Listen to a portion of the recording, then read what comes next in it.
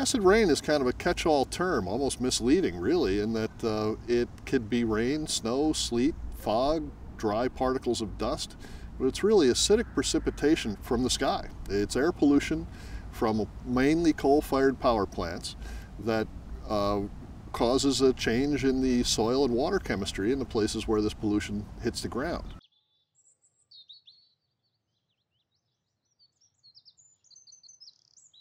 And we have this long history of this conservation model here in the Adirondacks. There's so much to learn. So a lot of people refer to this as a great experiment in conservation or something along those lines.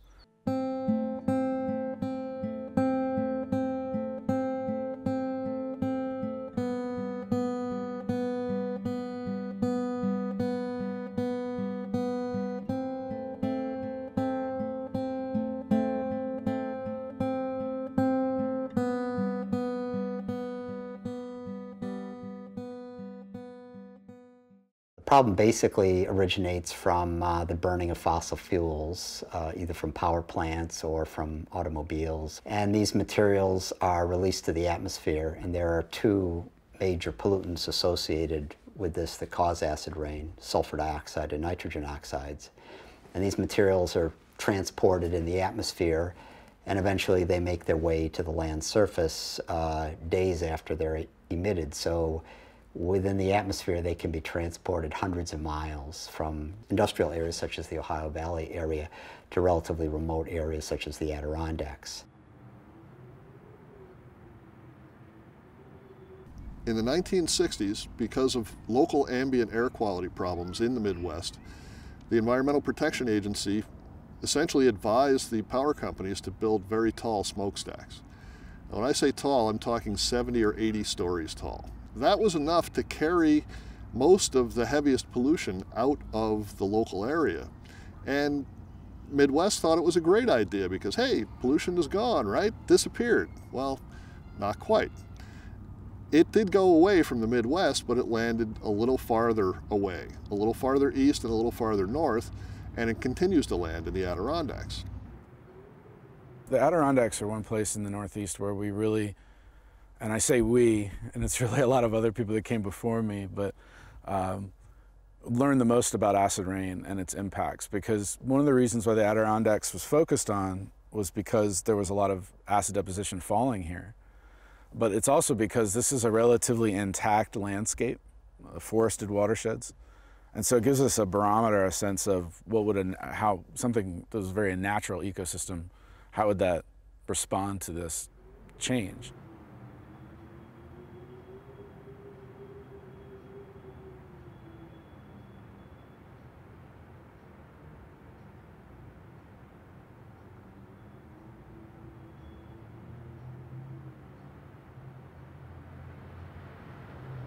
Well, I'm Major Bowes. The Major is only a nickname.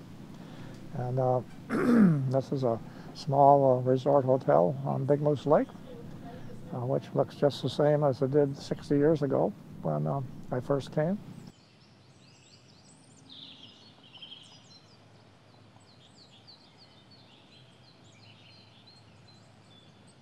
The acid rain, however, has affected not only Big Moose, but a lot of the area. Not that you can see. You almost need to be a scientist to figure out what actually happened. It's actually difficult to observe effects of acidity. It's chemicals, acids that are dissolved in water, and we can't see that. We can't see the materials that are in the water that we interact with or drink. For a while, ecosystems can handle pollution. They will adapt. Nature is very good at trying to balance out foreign influences. But over time, nature can't handle the kind of pollution that we were putting on the ground in the Adirondacks.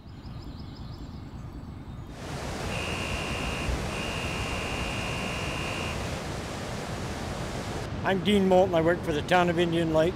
I'm the water and sewer superintendent.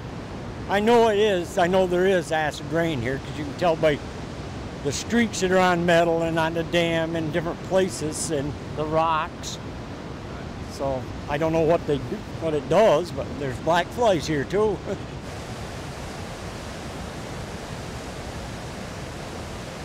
Mostly the fish tell you. In the beginning, the fishing was fair to middle on big moose, and then after the acid rain and DDT for controlling black flies, it went downhill. And up until the last few years, we've had very little good fishing on Big Moose Lake. There are consumption advisories for fishing in the Adirondacks and elsewhere. There's so much great water. Lakes, streams, rivers, it's just covered with these beautiful waters, and unfortunately, because of acid rain, many of these waters just don't have many fish in them.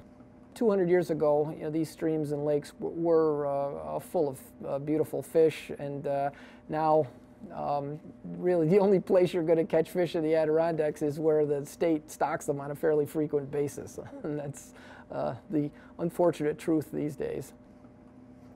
Within the Adirondacks, there are about 3,000 lakes. And from big surveys that we did in the mid-'80s, we've seen that about a quarter of those lakes, so somewhere on the order of 350, 400 lakes, are acidic year-round. Mercury is being broken out of compounds where it would normally remain idle and harmless forever.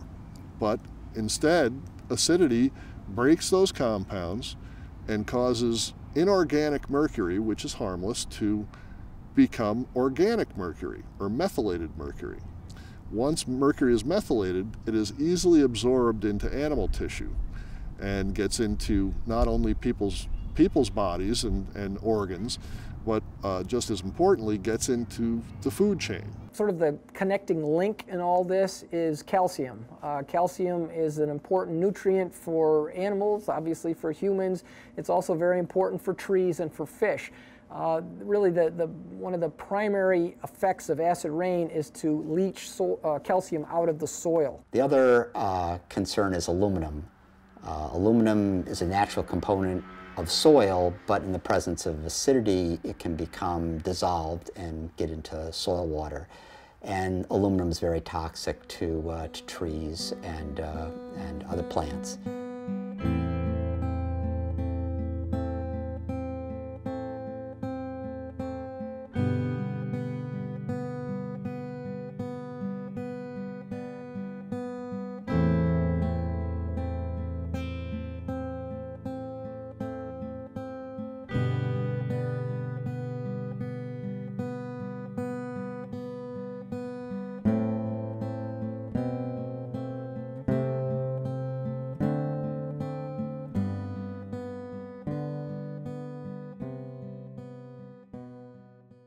We were constantly surprised at the variety of things that are damaged by acid rain.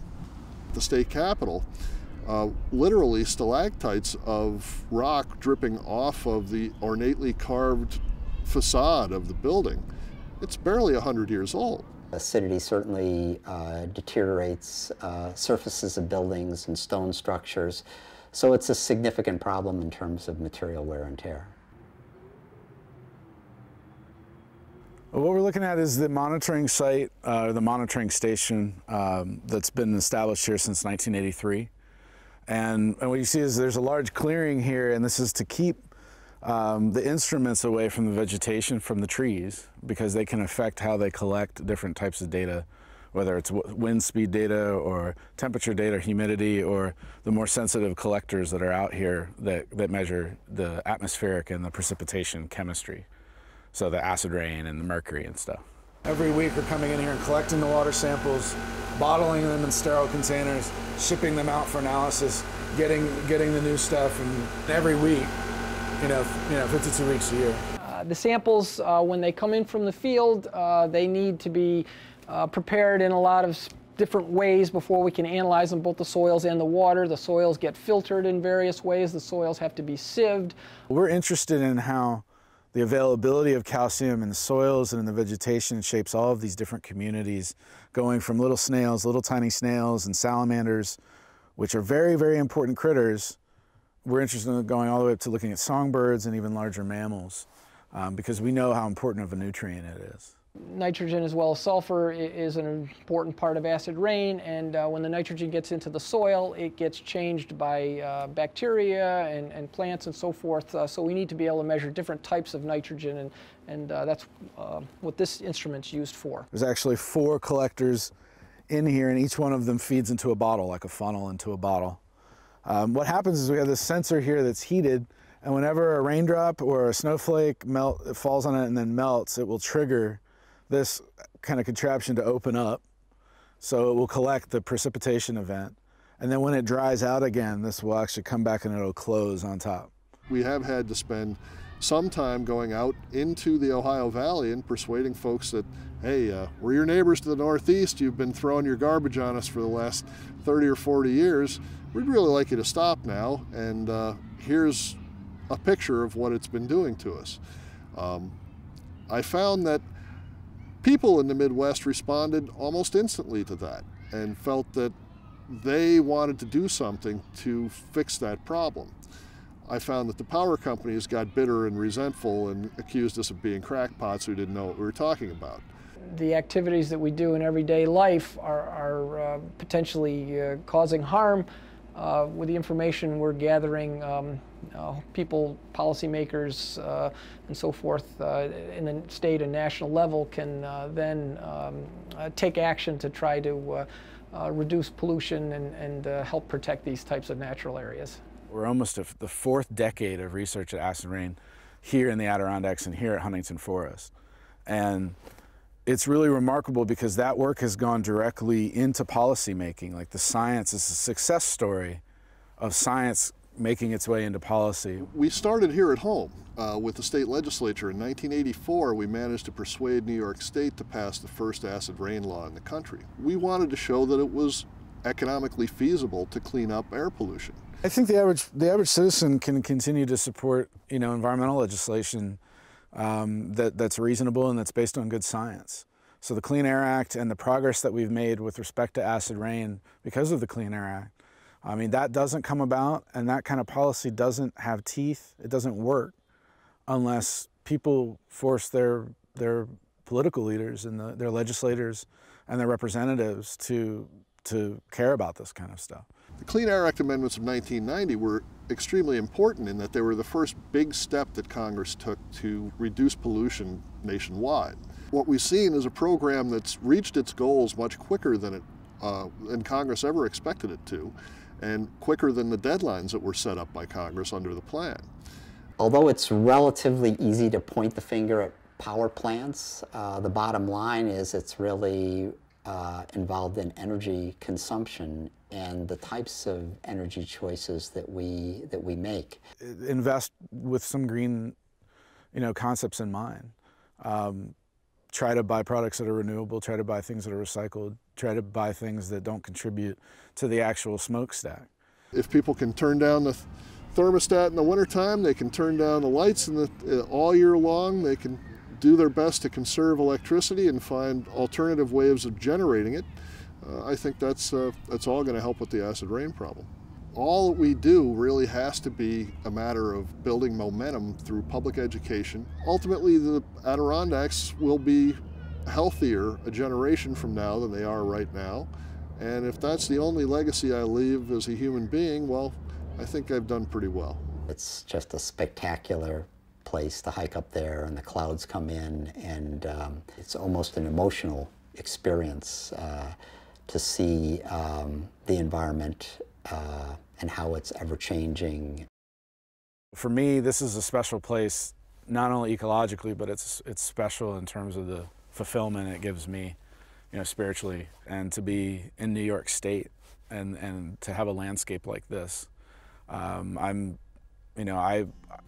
went into this line of work because I like to walk around in the woods. So, it's kind of simple for me.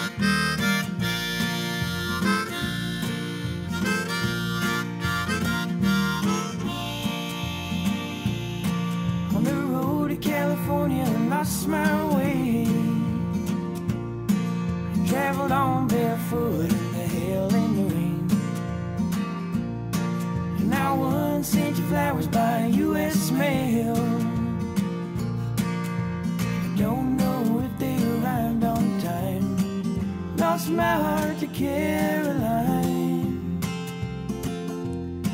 and I worked 10 days in the Mississippi Delta, laying tar in the sun so hot it melt ya.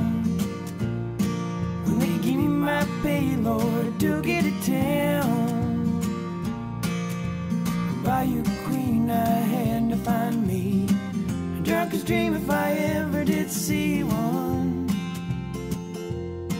'Cause each stranger is a friend with a memory to lend.